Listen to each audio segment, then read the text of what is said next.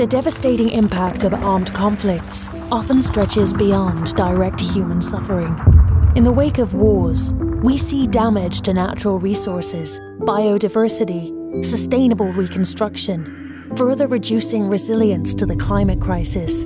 Massive damage to urban areas in Syria and Iraq. Millions of tons of contaminated debris, toxic waste, and lack of access to clean drinking water. Waste management collapses, leading to the spread of communicable diseases. Factories, refineries, and oil fields were bombed. Toxic smoke and chemicals polluted the air, soil, and water.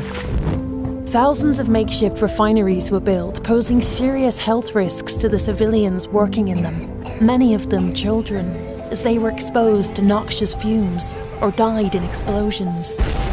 Agricultural areas were deliberately burned down by states and armed groups. Irrigation systems were destroyed, and the flow of water to farmers and populated areas was cut off.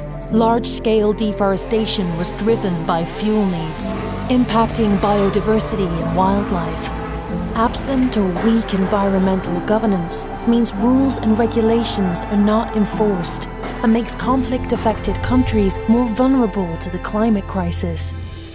PAX works internationally and with local partners to address the environmental dimensions of armed conflict and climate justice in order to strengthen protection of the environment and people depending on it, for nature and for peace. Support our work. PAX, are you in?